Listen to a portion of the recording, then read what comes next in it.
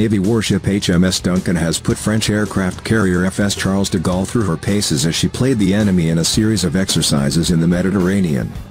Type 45 destroyer HMS Duncan was joined by ships from NATO nations to test the French carrier and her strike group's ability to handle a range of threats. HMS Duncan headed to the western Mediterranean for Exercise Orion with ships from France, Spain, the United States and Italy who acted as forces fighting against the Charles de Gaulle carrier strike group and a French amphibious task group. The French-led exercise saw 7,000 personnel, warships, submarines, fighter jets and land forces carry out scenarios they could one day face in conflict, below the waves, on the waves and above the waves, as well as land and air. HMS Duncan's participation in the exercise comes as the UK and France have committed to working closer together on carrier operations.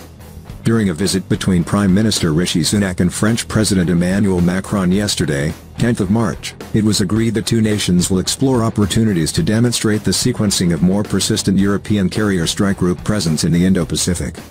This will see the coordination of regular deployments between France's Charles de Gaulle aircraft carrier and the Royal Navy's carriers HMS Queen Elizabeth and HMS Prince of Wales.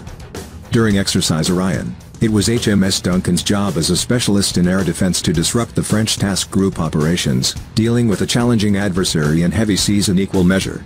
To add to the complexity, a team from the Royal Navy's Fleet Operational Standards and Training, FOST, was also embarked to deliver advanced warfare training. It gave Duncan the chance to test her sensors and ability to create a picture of the surrounding area, covering hundreds of miles as she sought out the French task groups while remaining undetected. The scale of this exercise provided a real challenge for the team, requiring us to work effectively with our allies and react quickly to an elusive but highly trained and capable opponent, said Lieutenant Commander Will Durbin, the ship's senior warfare officer.